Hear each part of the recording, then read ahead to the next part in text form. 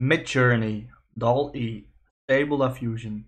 What are they and what do they all have in common? Well, they are all image generators based on AI technology. So what they do is they take in some textual description and then they will generate an image based on the description. The description is also called the prompt. In this video, I will go through each one of these image generators and I will show you how you can use them, and we are going to put them to the test. The first image generator we are going to cover is Midjourney. If we surf to the website of Midjourney called midjourney.com, we see this page. We can test out Midjourney by clicking Join the Beta button, which will basically invite us to a Discord. So if we click Accept Invite, then we have access to the Midjourney channel. Midjourney is the only image generator of the three that we are going to cover which is used inside of Discord. So when you start using Midjourney, you get 25 free credits, and with 1 credit you can generate 1 image. So you can basically generate 25 images, and after that you will have to pay. So how can we generate the images? If we go to one of the newbie rooms, we can already see some of the results that Midjourney is making, which is also one of the downsides of using Midjourney, is that basically all of your generated images are public. Well, public inside the Discord. So we can generate an image in Midjourney by typing in /imagine, which is some kind of command. And in this command we have to provide our prompt. So our prompt is basically description of what we want that the image generator generates, and this should be very specific as possible. This will get you the best results. So some tips are, if you want to include some specific colors, an environment, some type of style that the image will be in, then provide it in the prompt. So unfortunately I have used up my 25 tokens and I am not paying yet for Midjourney, so I cannot show you how to generate the image right now. But if you want to see how to generate an image in Midjourney, I have another video about this specifically, how you can generate a mockup in Midjourney. In this video I also provide some other tips and tricks. So let's have a look at the second image generator. So the second image generator I want to cover is called Dall, which is an image generator from OpenAI. OpenAI is the same company that created ChatGPT. ChatGPT is an AI chatbot which you can ask basically anything. We can access the Dall image generator if you go to labs.openai.com.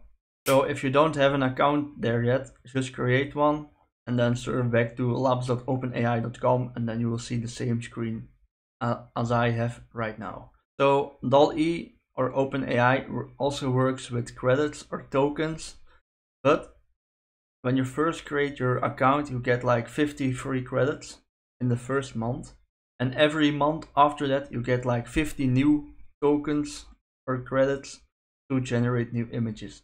All of the free credits that you get are not transferred to the next month, so make sure that you use them up for the end of the month. So if you go to labs.openai.com, we can see a nice and simple clean layout with just one text field to type in our prompt, so our description of the image, and a overview of already generated images. For this Dall image generator I still have some tokens left, so I can show you how it works. So let's say that I want a picture of a white unicorn with lots of fur and red eyes in a pink room. And I think with this description we mentioned the colors and the environment, so I hope we get a nice result. So indeed, we got a picture of a white unicorn with lots of fur, red eyes, in a pink room. Not all of them match the full description, but it did a pretty good job, I guess. The last image generator I want to cover is called Stable Diffusion. If you go to stablediffusionweb.com, we can read that Stable Diffusion is a tool that can generate photorealistic images given on a text image. So if you want to play around with Stable Diffusion, you do not have to make an account or something or have to join a Discord channel. So if you want to play around with Stable Diffusion, we can just scroll down. And here we see the playground. We can see that we have two input fields, one for the prompt and one for a negative prompt. What is a negative prompt? A negative prompt is something that you absolutely don't want to see in the image that will be generated. So if we test out Stable Diffusion with the same prompt as we had before, and let's say we do not want to see blue eyes, and after a bit of waiting we can see that Stable Diffusion generated a picture for us, and the result is completely different than the one in OpenAI, so that is actually quite interesting. I also did a small test. I put in the same prompt in every image generator. I got some good prompt ideas from ChatGPT, and I just want to show the results with you so you can make up your own mind which image generator will be more suited for you in a specific case.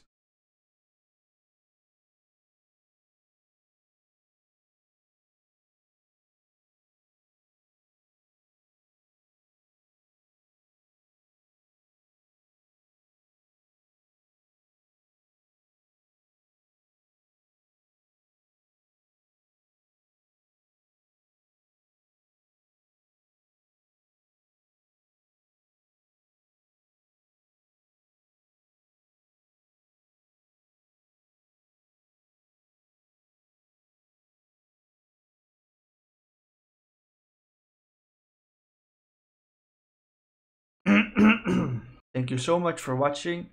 If you want to build your own image generator, I created a video about that as well. In that video I create an image generator with Angular and OpenAI. If you found this useful, please hit a like, subscribe, and I see you in the next one. Bye bye.